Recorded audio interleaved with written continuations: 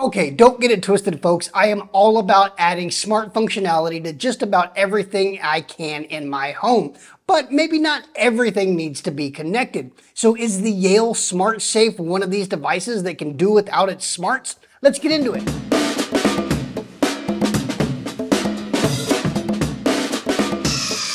Greetings Internet, my name is Dustin and this is myHomeKithome, and here we look at the smart home with an Apple Home and accessibility focus. There are a lot of companies that make basically the same device with a slightly different design, but the exact same functionality. It's much less common to take that functionality and rework it into a completely new product, but that's exactly what Yale did with their HomeKit-enabled Smart Safe. But as I got to testing it, I couldn't help but ask myself if the added smart home capabilities were even necessary. And I won't make you wait, they are and they aren't. Now, before we get down and dirty as to why, you should know that Yale did provide me with a review unit, but that's as far as their input went, and they're seeing this video at the same time as you. As always, I left links for more information on the Yale Smart Safe in the description box just below that like button. So now let's pull it out of the box and look at some of its features.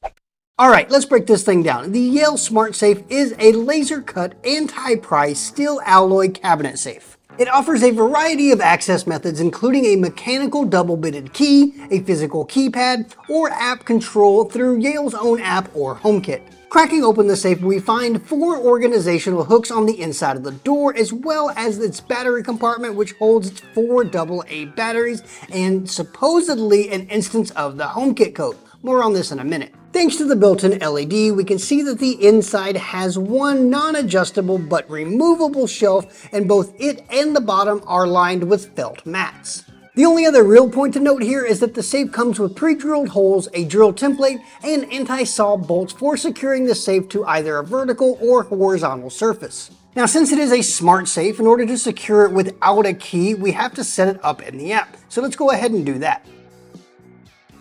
After downloading the Yale Access app and creating an account, to add a new device, we'll tap Set Up New Device, scan the Yale QR code, tap Start, make sure the device is installed, aka put in the batteries, tap Continue, tap Begin Setup, and then just let the app do its thing. Once it's done configuring itself, you'll add it to a home or create a new one, and then give it a name, which is oddly Front Door by default. Once it checks for firmware updates, which I was a little bummed that there weren't any, we have the option of adding it to HomeKit, which should have been a breeze, but this was the first of my not so pleasant experiences with the Yale Smart Safe. The HomeKit code is located on the inside of the door of the safe and in its packaging, but as far as I could tell anyway, in both cases, it's so close to the Yale QR code that I couldn't get the HomeKit code to scan no matter what I did. Alright, let's have some hashtag real talk for a second. I am blind, which can make mundane tasks like scanning a QR code a slight challenge. But even with sighted help, we couldn't get the HomeKit code neither on the door nor on the manual to actually scan. So I ended up having to manually input the HomeKit code like some sort of Neanderthal. Needless to say, this is not an ideal experience and definitely something that Yale needs to address in future production runs. Unfortunately, this was not my only issue with this safe, but one thing I can say about the Yale Smart Safe is that it's built like a tank and will definitely protect your possessions, not entirely unlike ExpressVPN does with your internet browsing. Regardless of what it is you're using your internet connection for, you should be in charge of who sees it, and ExpressVPN has your back here. With 256-bit AES encryption, DNS IPv6 leak protection, kill switch, split tunneling, and a strict no-log policy, ExpressVPN locks down your browsing whether at home or out and about on public networks. They've also got you covered on just about any device, and with more than 500 servers in nearly 100 countries, you can check out content from all over the world.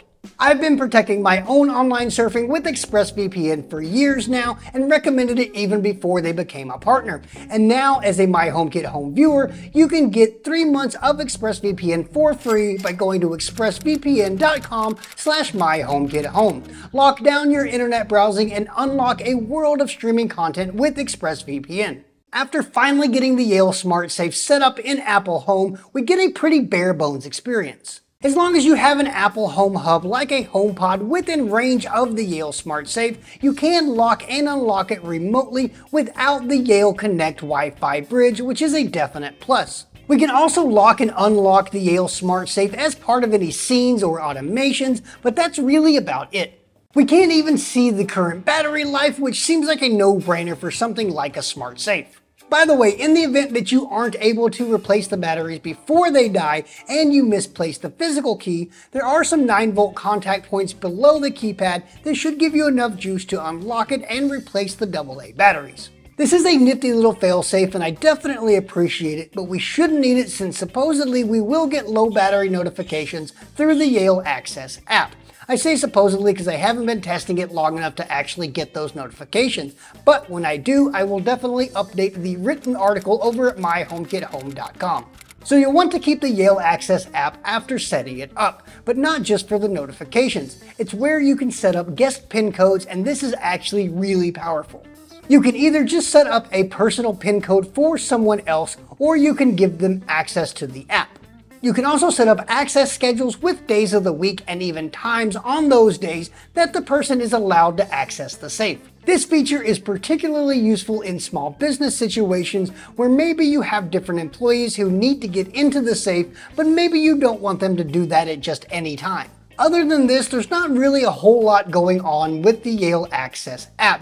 But between the notifications and the guest schedules, this is not one that you'll want to get rid of. Now looking at this strongbox itself, I really like its size. It's not too big or too small, and it allows me to store important documents and maybe some other things that I want to keep secret. I also really like the hooks on the door, which is where I keep the physical keys for my other smart locks. It also has an LED so you can see what you've got inside, and I can see this being really useful if you have the safe stored in a dark closet or cabinet. Now earlier I said that the Yale Smart Safe was built like a tank, but that's not entirely true. While it is constructed of alloy steel, it's not fire nor water resistant. I definitely don't think it's reasonable to expect the electronics to hold up underwater or when torched, but the safe itself definitely should, especially considering that these events are probably more likely than a home invasion and the premium price point that Yale's charging for its smarts, one of those being Siri. But we need to talk about that too. Like the vast majority of locks in Apple Home, the Yale Smart Safe connects over Bluetooth, which usually isn't an issue if you have a HomePod or Apple TV nearby, but Siri, or an app for that matter, isn't likely how you'll use this safe on a day-to-day basis. It just takes too long, and if you're there, using your PIN code is just way faster and more convenient for most people. Where using Siri or the app might come in handy is for people with motor or dexterity issues.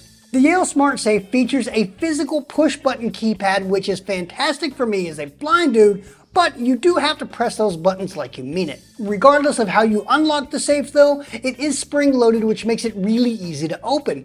But because of this, you will need to hold the door shut when you lock it. I also want to point out here that the safe does provide audible feedback when putting in a code, entering a wrong code, engaging or disengaging the lock, and when putting in the batteries, but there doesn't seem to be any other way of confirming these input. Now, the Yale Access app is accessible, and I was able to do everything I needed in order to set it up and control it, but it also commits some cardinal WCAG sins.